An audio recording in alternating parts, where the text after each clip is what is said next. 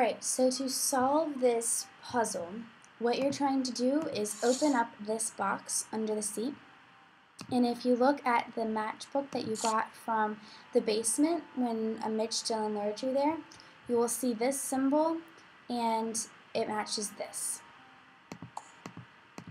So, it says a matchbook behind Maxine's schedule holds the first step. Okay, so if you will remember, the schedule at Maxine's had a ripped corner, and that matchbook that we found in the basement was what was in that ripped corner. And the symbol is the first step, so we know pressing that button is the first step. My messages hold the remaining 18 steps. The elements tell the order, the letter and digit tell the direction. So, if you will, look up here, and you look at your observations. AS, U4. So let's look for the element that has AS. Let me see.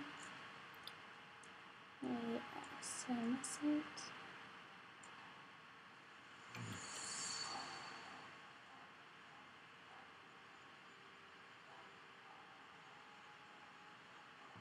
Here it is. AS, so that's 33. So you're going to probably need paper for this.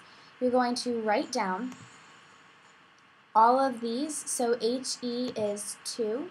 So HE, you write them all down and then put the number next to it. So HE is 2 and AS is 33. Then you put them in order depending on the number. So like it would go 2, then 33 comes after 2, and then you fill in all of the blanks. Like AG, let's look for AG. So this is 47, so the order between HEAS, and AG would be HEAS, AG, because the numbers are 2, 33, and 47. You put them in numerical order. And then you figure out, they also have these next to it, D1. The D stands for down, and these have U4, that means up 4. So what you're going to do is once you have those in order, you will put the second part in order as well.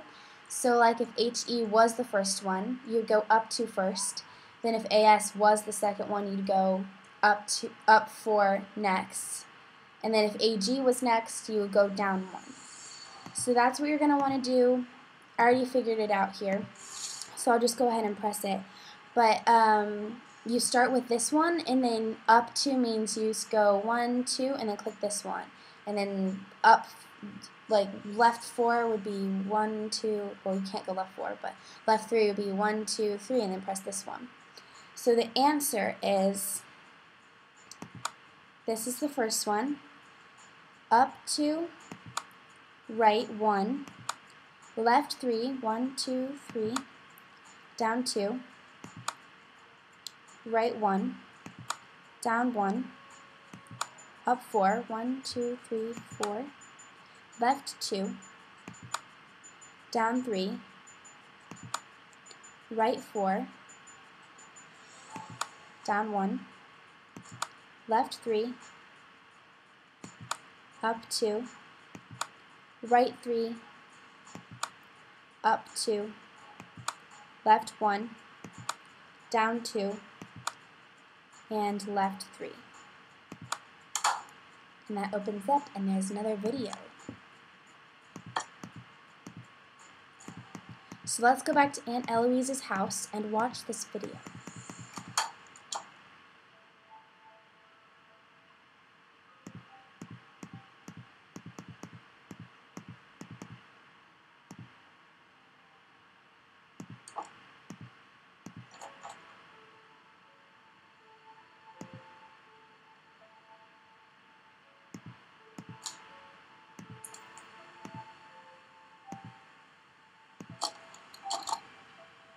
This is the story of a student council president gone terribly bad.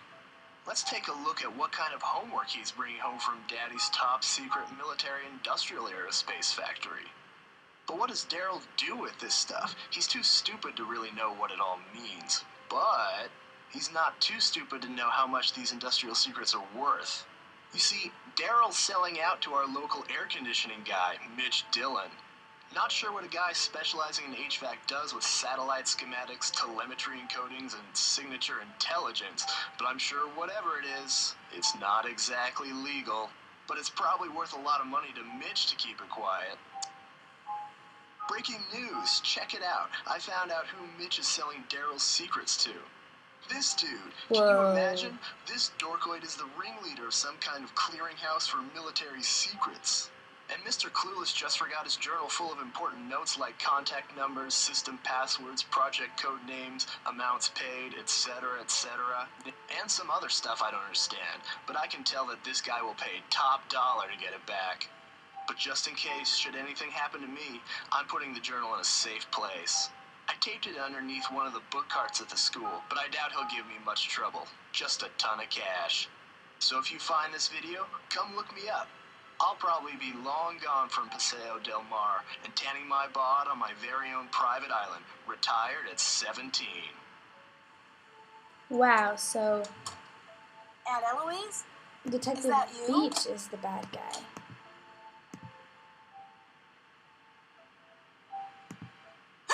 Detective Beach, I didn't expect you. I just thought I'd come by and see how you're doing. You seem kind of in a hurry. Did you find the journal? Yes, I found your journal. My what? Jake's journal. I found Jake's journal.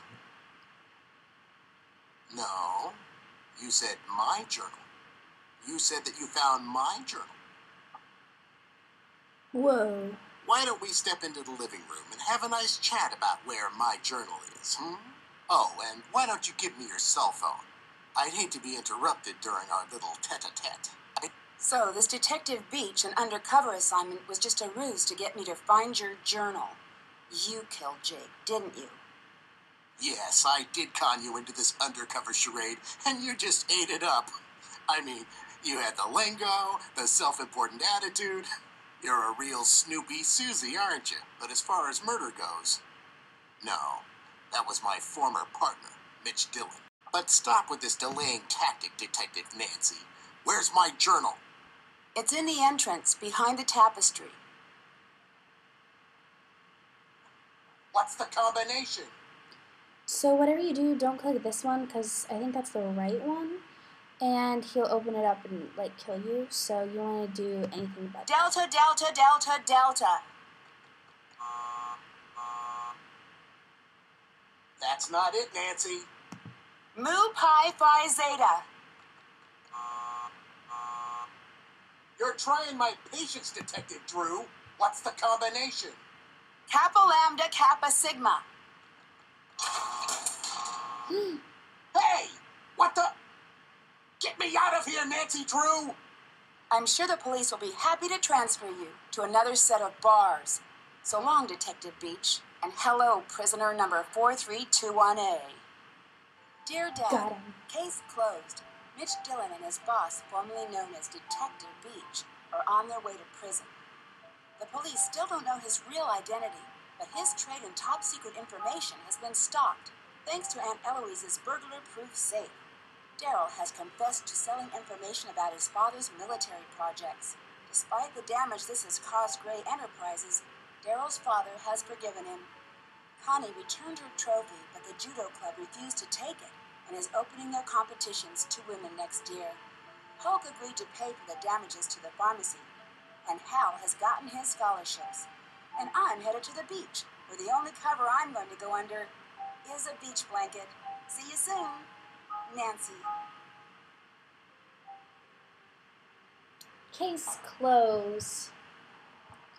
Oh, I don't remember. Is it 00? No? Maybe. I don't know. Yes.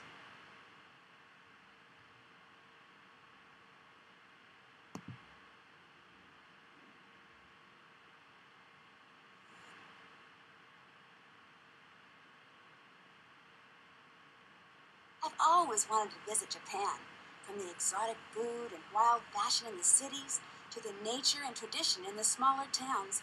I know there's going to be a ton to see and do.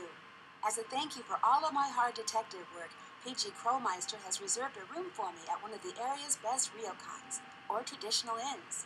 It'll be nice to finally take a break from solving mysteries and to spend a few weeks without danger and dark secrets hiding around every corner.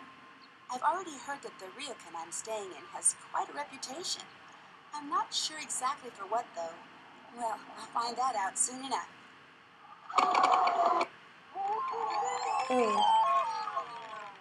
Creepy. Join me in my next adventure, Shadow at the Water's Edge.